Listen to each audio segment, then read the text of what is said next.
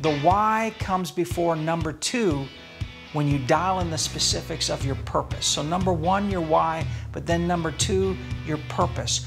Who is this going to benefit? Who is this going to help? Whose life is going to be improved?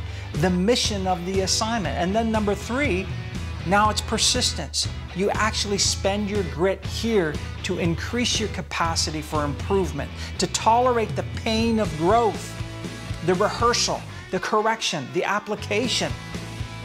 You see, if you get your persistence at number 3, then you've already got lined up before you get to spending your wallet full of grit. And then number 4, your faith. Whatever you're doing, it must be confirmed by your beliefs. Otherwise, you end up being at war with yourself.